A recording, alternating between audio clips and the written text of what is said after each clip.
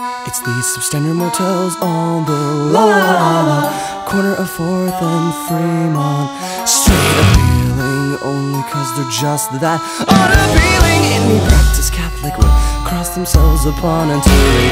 The rooms have a hint of asbestos and maybe just a dash of formaldehyde, and the habit of decomposing right before your very eyes, along with the people inside. What a wonderful caricature of intimacy inside. What a wonderful caricature of intimacy.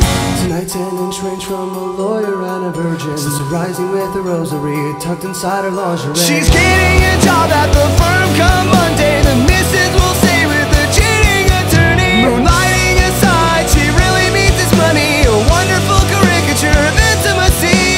Yeah. And not to mention the constable and his proposition for that virgin. Yes, the one the lawyer met with on Strictly Business, as he said to the missus, well, only hours before, after he had left, she was fixing her face in a compact. There was a terrible crash. There was a terrible crash between her and the bed. She spilled her purse on her bed and held the purse of a different kind. Along with the people inside. What a wonderful caricature of intimacy inside. What a wonderful caricature of intimacy.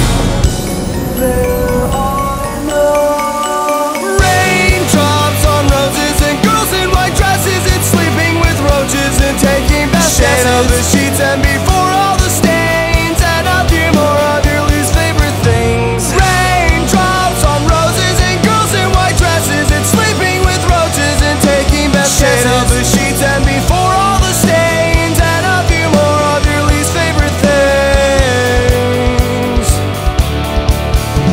Inside, what a wonderful caricature of intimacy.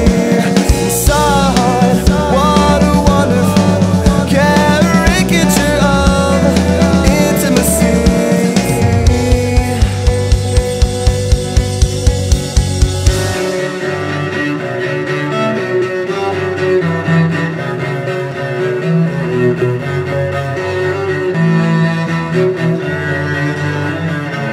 Raindrops on roses and girls in white dresses and sleeping with roaches and taking baths of the sheets, and before all the stains and a few more of your least favorite things. Raindrops on roses and the girls in white dresses and sleeping with the roaches and the taking baths